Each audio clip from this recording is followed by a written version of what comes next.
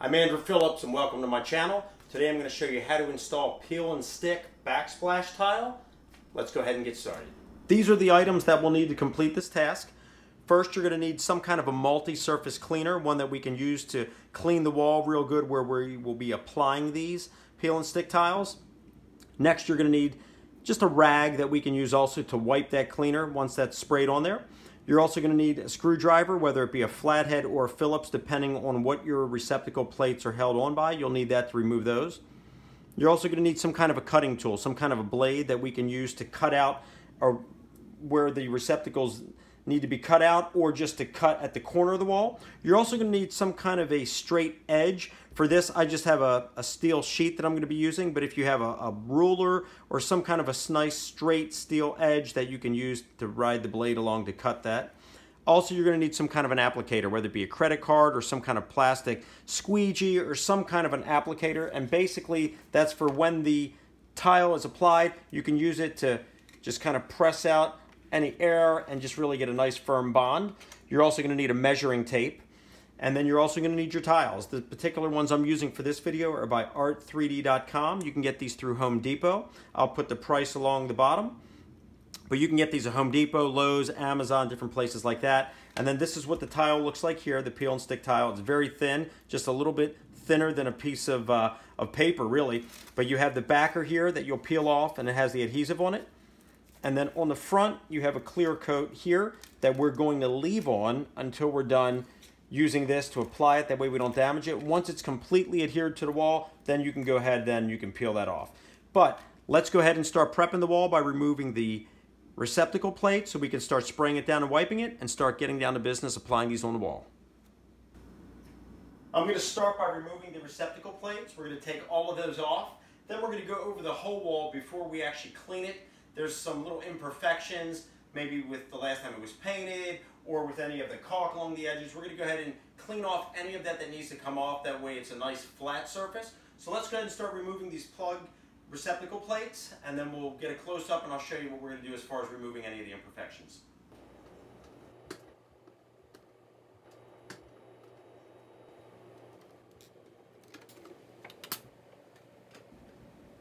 Coming along this wall here, you can see here's an imperfection right there. Let's see if I can focus in on that better. Basically, I guess when the wall was painted, a little glob there, so I'm going to just take a blade and trim that off.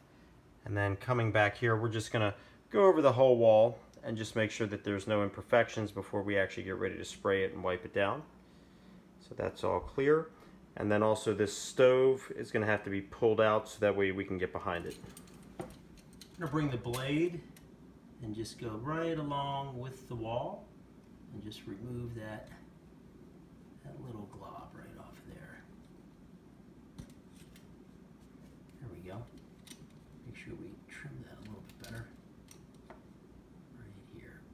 We want it nice and flush so that way it doesn't give any area for the tile to not be able to properly adhere. Okay, that's good. I'm going to go around and clean up any of the other ones like that. We'll be right back. Next, we're going to pull this out. Pull that away from the wall. That way we can get back there with the panels that need to go back there. Just pull the oven out gently. Now that we've gone ahead and removed all the imperfections, pulled the stove out, now it's time to start cleaning the wall. We have our multi-purpose cleaner. I'm going to go ahead and spray it on the wall. Then we're going to use this rag and then wipe it down. So what we're going to do is start off here. I'm going to go ahead and spray it on.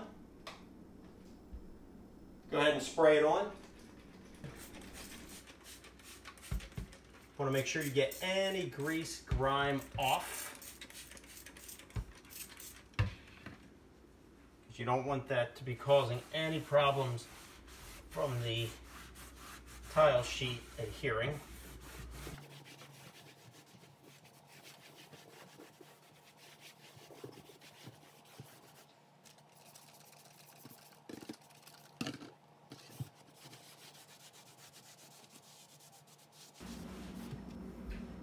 Everything has been wiped down, so what we're going to do now is we're going to go ahead and let it dry, and then we're going to start laying out our first piece, and then we'll start working our way around, and then we'll follow up after that and add any trim like there's some spacing here. The sheets that I'm using, they're actually 12 by 12.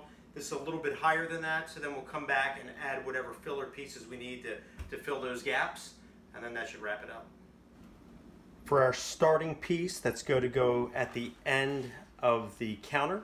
You want to make sure that you make your cut on this staggered side here. You don't want to cut off on this side because this is where you need to do the overlap. So what we're going to do, I'm going to go ahead and make a line.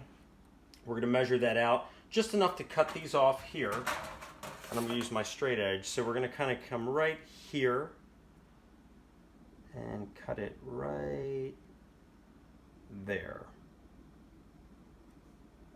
So we'll go ahead and line that up. Then we'll take our blade, cut that off, and then we're ready to mount that. Go ahead and use your credit card or squeegee to apply it nice. And you want to make sure when you made the cut that you're cutting off the side that's staggered and not this flat side, because this right here has your overlap section. So now that that's done, everything is nice and secure. We're going to go ahead and make a template around this. So what I'm going to use, we're going to go ahead and use the backer that we peeled off of this, and we're going to go ahead and lay that out and make a template off of that, so that way we can copy that onto the actual tile that's going in next and get a nice perfect cut. Okay, so I went ahead now, we made that template, we cut this next tile. So now if we put the tile here, the way that it's going to overlap is these staggered pieces go in these overlap sections. So it'll apply like that. We've cut it nicely around here. It'll be a nice perfect fit. So then the plate will go over, and then if you apply these correctly, it'll look, you won't even see the seam. It'll be nice and smooth. I'm going to get the backer off of here. We're going to start laying it on and then apply this sheet so we can keep moving.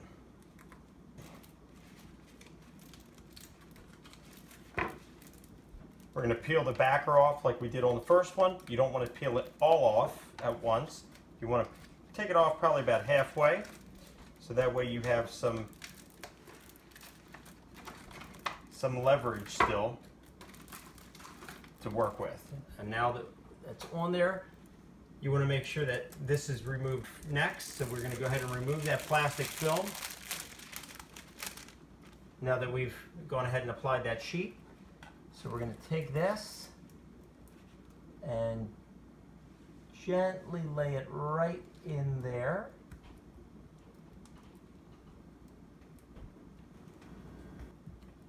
Place them in with the proper spacing.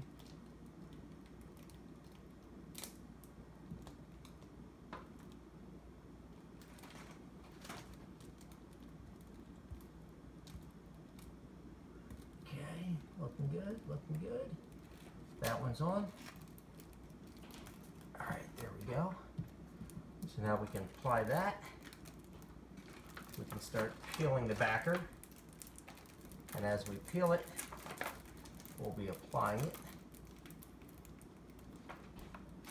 Want to make sure that you don't have what just happened here. Got to be very careful here where the cut is. So apply it smoothly.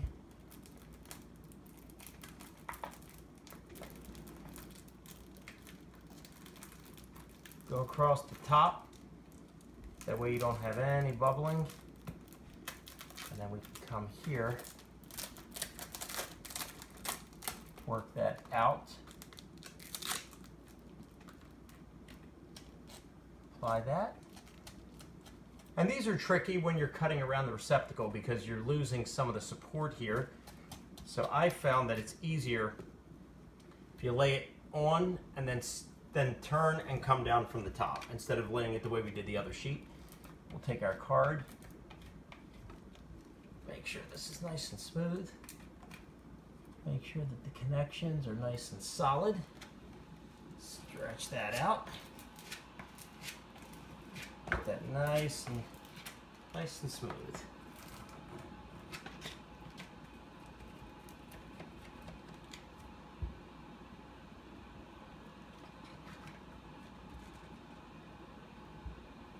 Firmly press everything in place.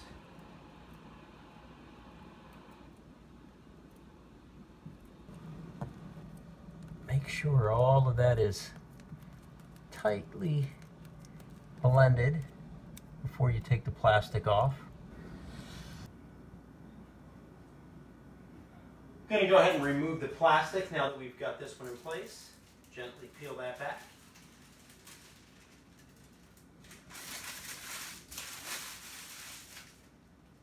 Kind of go over it, make sure everything looks good, which it does, looks very good.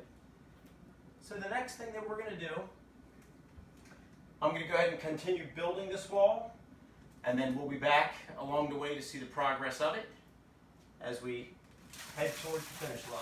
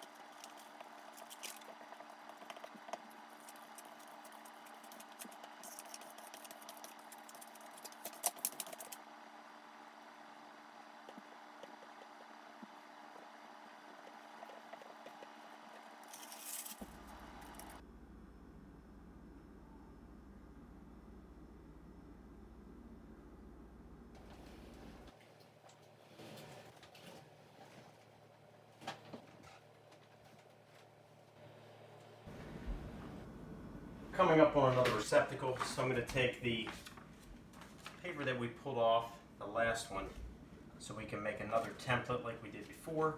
We'll lay this out here and we can see where the receptacle is popping through, so we kind of have the opening there where the page box is.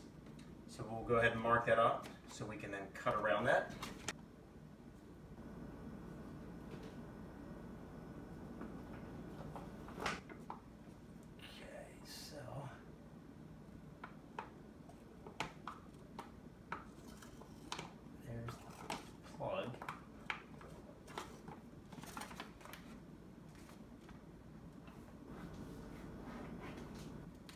And then we'll get an actual measurement.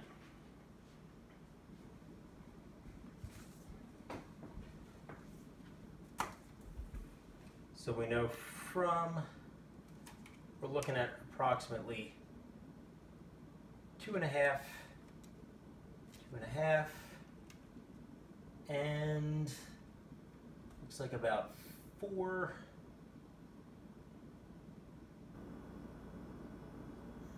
About 4.5, so about 2.5 wide, 4.5 high. So we'll go ahead and mark that up, cut that out, lay it out there, and see how. Okay, so we have the outline here, and then now we have the measurements. So we know that it's 2.5. So we're going to go ahead and mark that 2.5, and we know that it's 4.5. high from that point to here, so 4.5, but I'm actually going to move it up a tad. So we've got 4.5, 4.5, then another 2.5 in this direction here.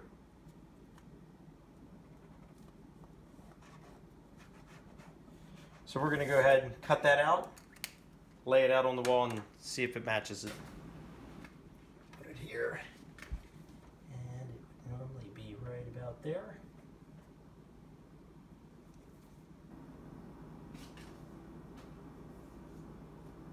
So that looks pretty good. Maybe shift it over a little bit to the right, and then we'll go ahead and cut out the actual tile. Using this straight edge here, we're going to go ahead and make these cuts. Go ahead and line that up. Get our blade out. that in there.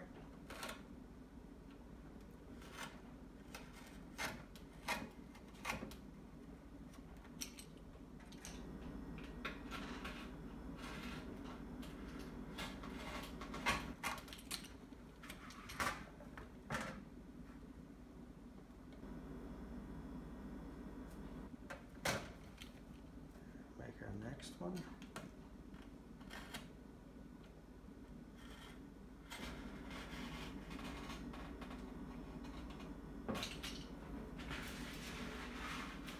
This way.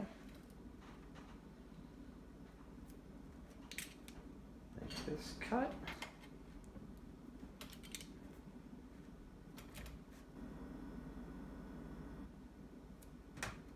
Go ahead and make this cut here.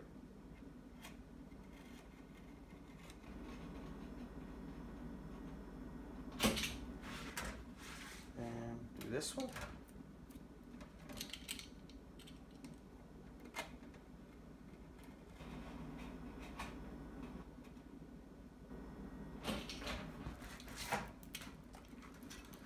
And now we'll just go ahead and just trim along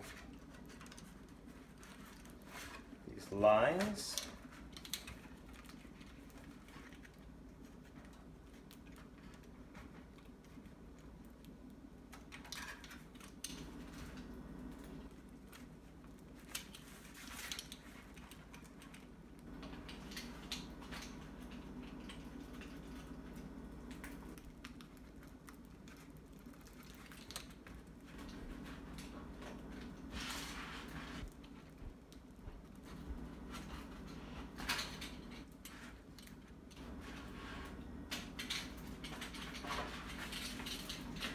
Bring this in here, and beautiful, beautiful. Lined up perfect. Let's go ahead and apply that so we can keep moving.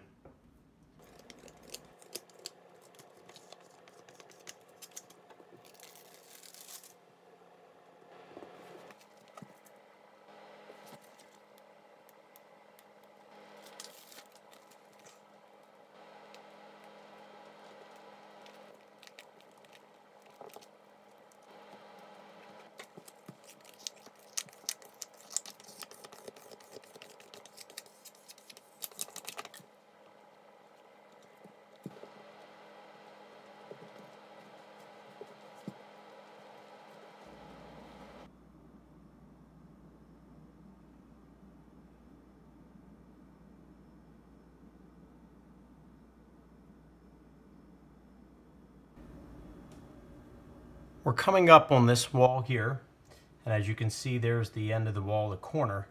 This is where it's not really tricky, but what we're going to have to do is pretty much take a piece, go ahead and overlap it into that section there, then cut a straight line right into that corner, and then continue the other half of it onto this wall. So that way when it's all said and done, it'll look like the tiles are just wrapping around, and then that'll take us on this next wall here, where we can start headed in that direction. And then we have a little strip to go underneath here, and then working our way here, we'll wrap around that wall, and then this piece here, and then that'll wrap it up. To get this corner exact, we're going to follow what we've been doing with the receptacle templates. I'm just going to use the backer that was peeled off of another sheet. We're going to go ahead and match it up right in the overlay section, and then get it right in that corner. I would like to say you could just measure it, but as we all know, builders are not perfect and the wall is not either. So we need to be able to compensate exactly for the wall. So we're going to go ahead and take this, line it up in there, and we'll draw the line, make that cut, and then we'll cut the actual tile to match this template, and that should fit perfectly. There we go. That's the right angle, and you can see the top and the bottom are slightly different as far as in the measurement, so that's where measuring it would not have worked.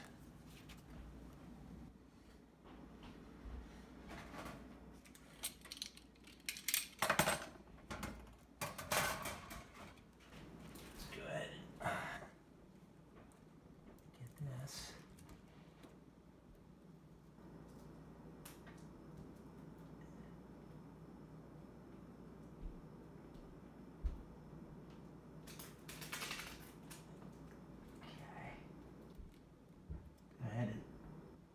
this in.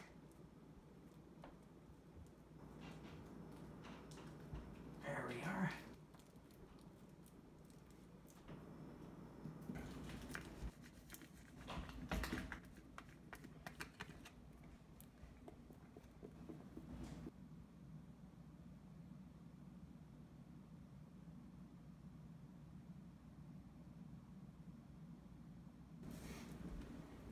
We're going to go ahead and take the other part that we cut.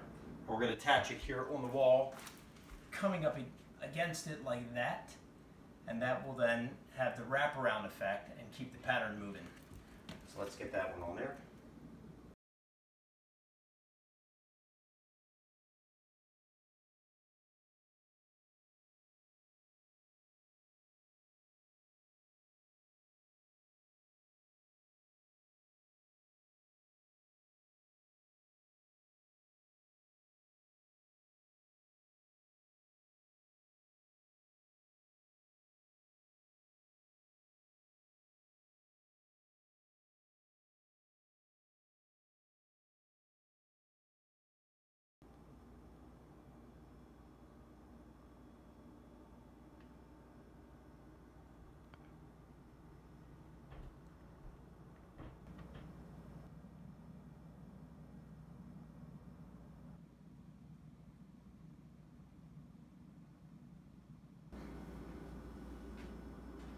Went ahead and cleaned up in here, put these corner panels in, coming right around the window area here. You want to make sure that as you lay them out, that you cut a nice straight line. They should end right with the edge there, whether you're dealing with a window looking outside or in this case it's a window going into the living room.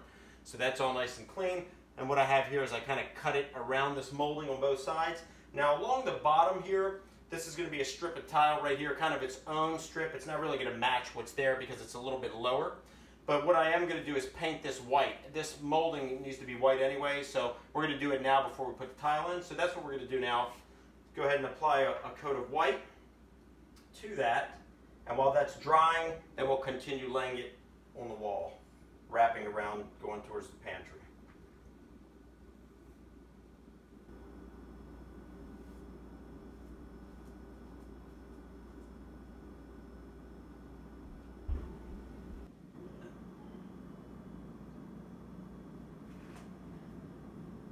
Everything has been painted here. We're going to let this dry before we go ahead and apply the strip of tile underneath. So while that's drying, let's head back here to the wall so we can finish this. Then we'll come back, apply that strip, and then do a little bit of a strip across the top all around to take it up to the cabinets, and then that'll wrap this up.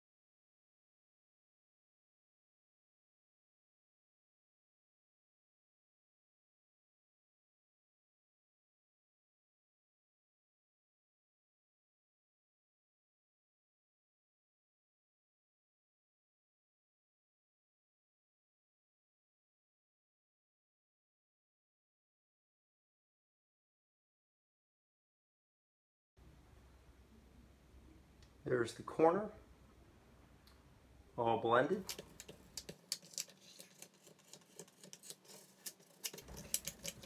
You'll see here what I did. I went ahead and I cut a straight line on it using the straight edge that I had, lining up here with the edge of the counter. That way it has a nice clean look.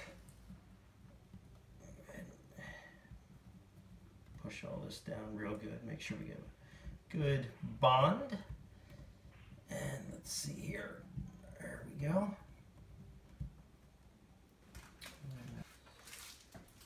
Okay, well now that this is all done here, we're going to go around now, and I'm going to get a closer shot underneath, but there's approximately a roughly 1.5 to 2 inch gap between the top of the tiles, because these were only 12-inch tiles. So between the top of them and the bottom of the cabinet. So now we're going to go ahead and cut a strip to fill all that in and give it a nice clean look. Then we'll come back at the end and put the strip here underneath this molding, and that'll wrap this up. Go ahead and put the plate covers back on your receptacles.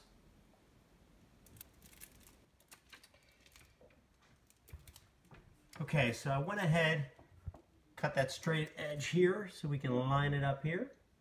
So we'll take that, put it right up, go all the way up to the top, lay it out here, press that all out, line it up here with that grout line along the bottom.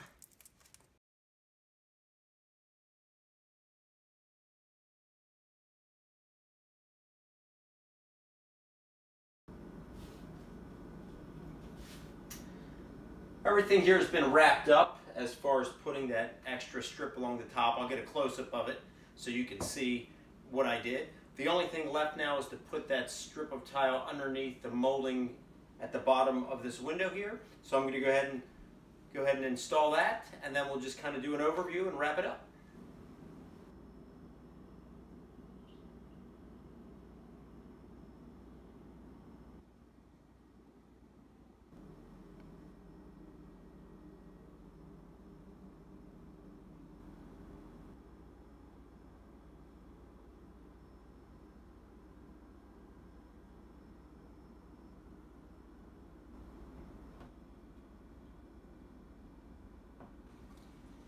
Here underneath this window molding, I went ahead and put one strip of some tiles there just to kind of give it more of a finished look. It adds to that, kind of completes everything.